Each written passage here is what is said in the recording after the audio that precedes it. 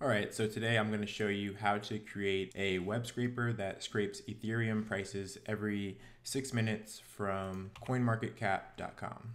So this is the website that we're going to be scraping. The easiest way to follow along is to use Replit.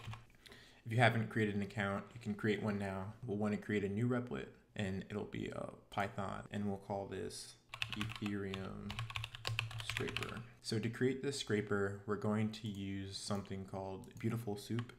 And Beautiful Soup is a library that makes it easy to scrape information from web pages. So we're going to import this into our Python file. So from bs4 import Beautiful Soup.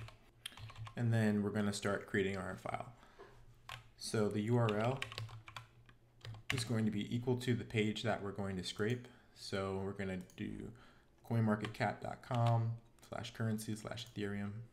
So if you wanted to scrape the price of something else, you could just go to the home page, say Dogecoin, and you could copy this. Actually, yeah, let's do Dogecoin instead.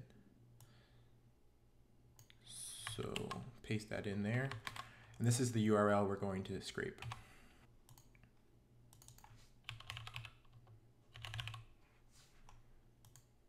First thing we'll do is define our function, and then let's just print running. So when we call this function, the console over here will show running, and then we'll know that it's successfully executed and our scraper is running. Let's just call this to test out to make sure it's working. So the cool thing with Replit is that it'll automatically install the packages for us that we include. So we imported Beautiful Soup, we set our URL, we created the skeleton function, and we have our function call to start running the scraper.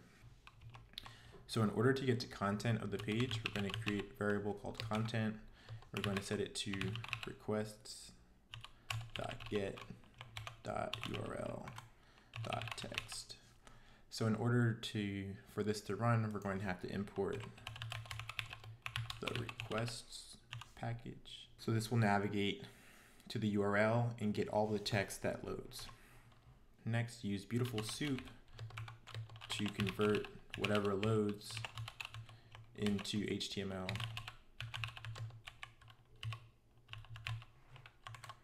So that we can navigate it in a much cleaner way. So let's just see what we get here if we run.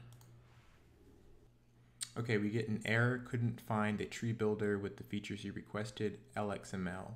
Do you need to install a parser library? Yes, we do. So we need to go to packages. You can see the installed packages. It hasn't installed LXML, so we can manually do this here. Click this, add. Okay, looks like it's finished, and we'll run again. And now we should see the content print out, the HTML. So in all of this HTML, what we want is the actual price here.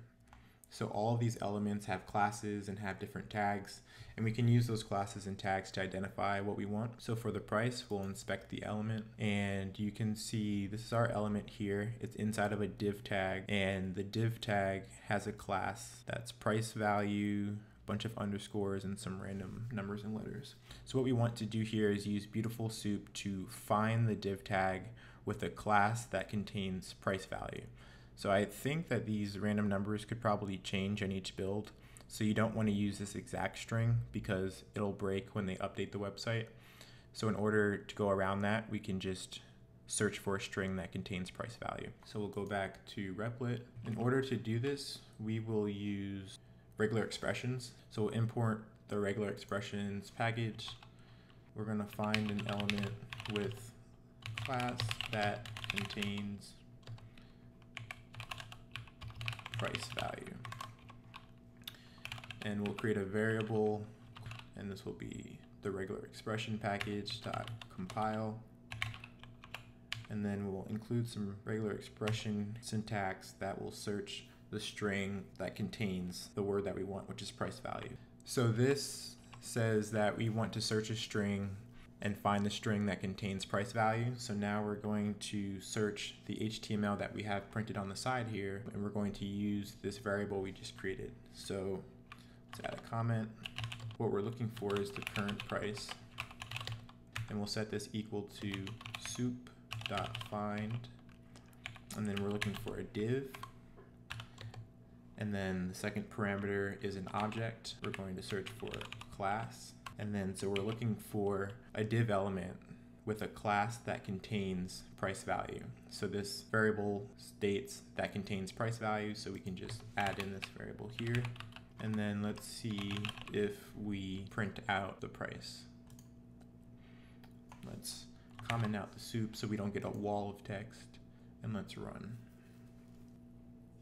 Okay, great. So we were able to print out the price element. So we got that div that we were searching for, got the div class, and then the price is in here. So the price is inside of this div element. So in order to access the text that's in the div element, we go back to our function here and we just add .text. So now when we run this again, we should just get the price.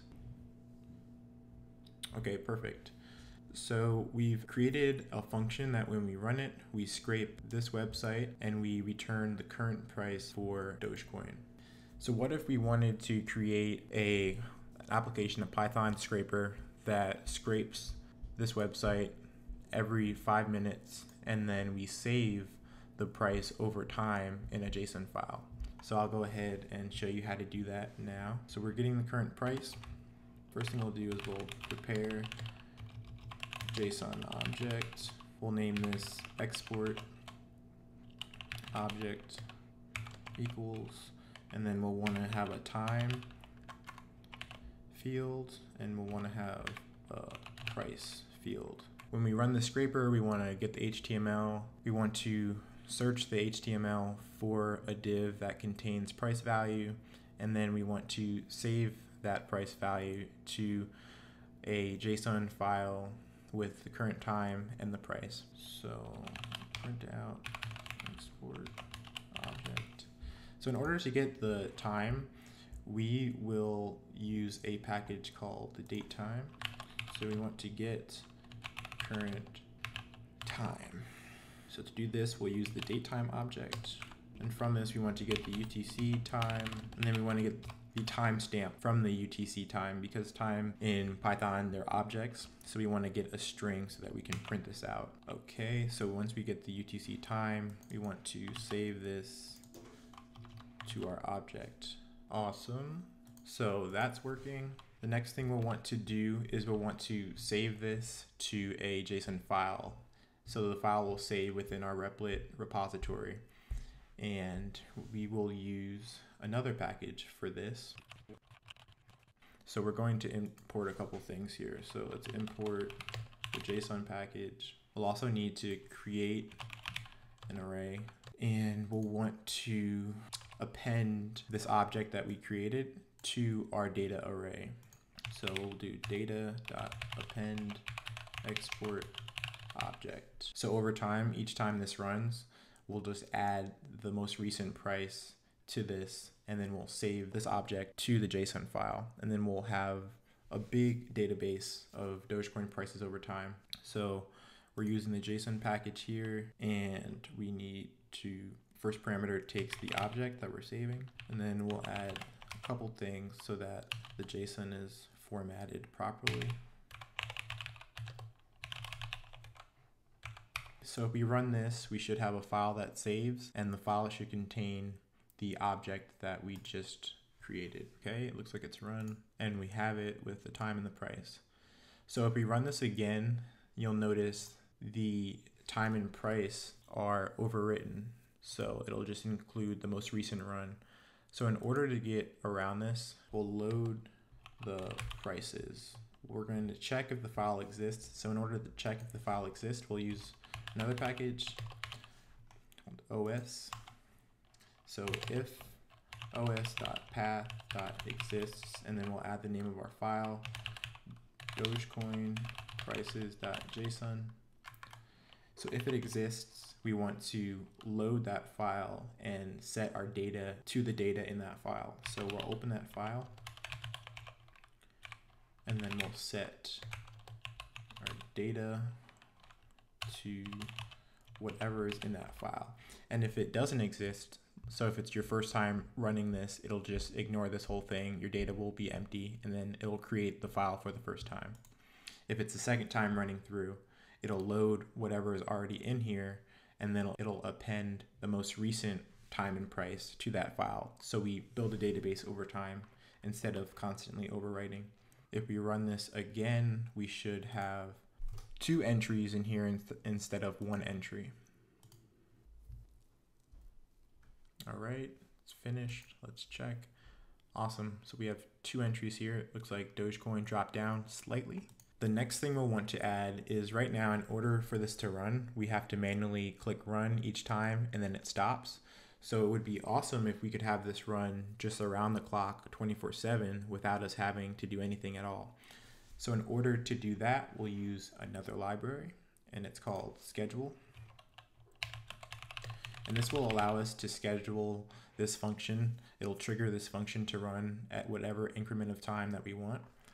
Okay, so now this says every 6 minutes, run this function. And once we click run, it should go around the clock. So I'll let this sit and we'll check back and see how often it's been going. Okay, so if you ran that, you would have gotten an error because we need to import one more package called time, which is used down here. And just to show that this works, I changed it to every 6 seconds. Again, please do not use every 6 seconds because you'll probably get blocked. Your IP address will get blocked from spamming the website. And then let's take a look at our file. So every 6 seconds, we should have a new entry.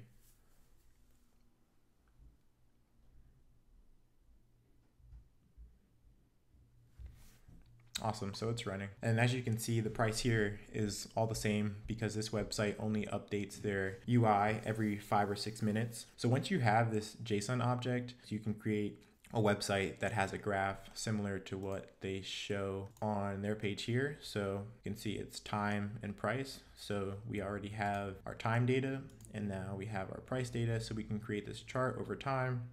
You can create a newsletter, you can create a website, whatever you want. If you have any feedback or have any questions, feel free to leave a comment and I'll help as much as I can.